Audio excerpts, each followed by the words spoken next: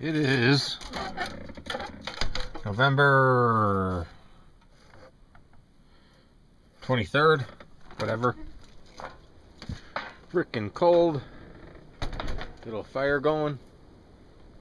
Pretty soon we are going to cook up some nonsense. It's pretty cold, 20-mile-an-hour winds. That's alright. Okay, before I start cooking up, I thought I'd demo the portable buddy heater.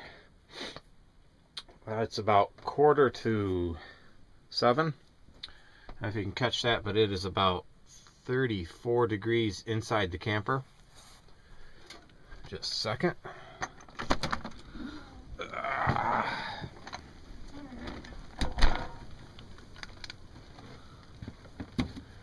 And about 24 degrees outside. A little wind, some wet rain and snow. Okay, it's about 6:45. Let's crank it up. They have a pilot action, so you're supposed to hold that down for about 20-30 seconds, I think the book says. So bear with me.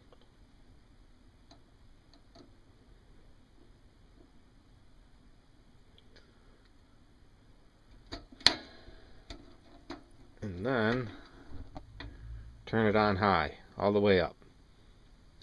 You'll get a fairly intense blue flame for a while. The plate in the back will slowly turn orange to a bright orange. Once that's a really hot, steady orange, you can leave it on high if you want. That's about 8,000-9,000 BTU. I turn it down on the low setting, which is more like 4,000 BTUs.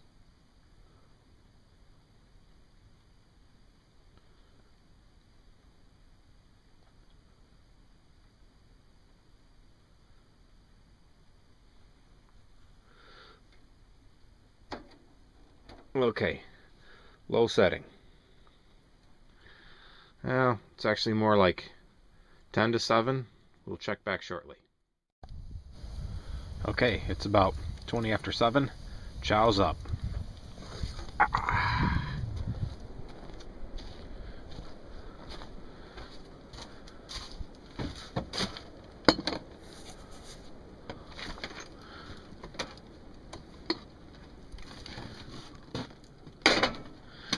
Yeah.